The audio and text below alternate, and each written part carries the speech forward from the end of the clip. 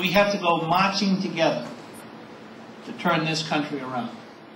Out of every tax dollar they collect from us, and that's the only way the federal government gets taxes, 43 cents goes to pay the interest on the debt. We're running our country on 57 cents out of every dollar we bring. If you add up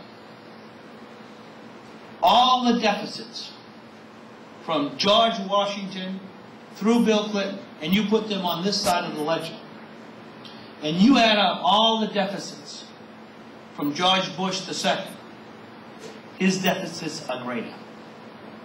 Think about that. We fought 2 world wars, the Civil War, the Great Depression, the Vietnam War, the Korean War. Think about that. Every day we wake up, we are borrowing over $1 billion a day, and the Republicans are too afraid to pay for it themselves. They're sticking our children with that debt, and we will have to pay it. It's not a matter of just printing more money.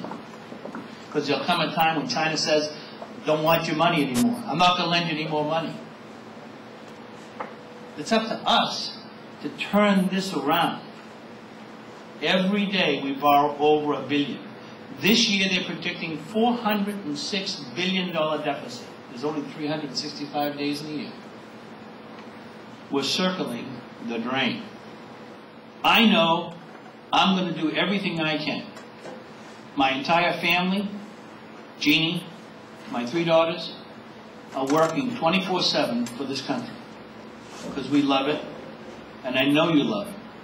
The question is going to be for us, how hard are we willing to fight for it?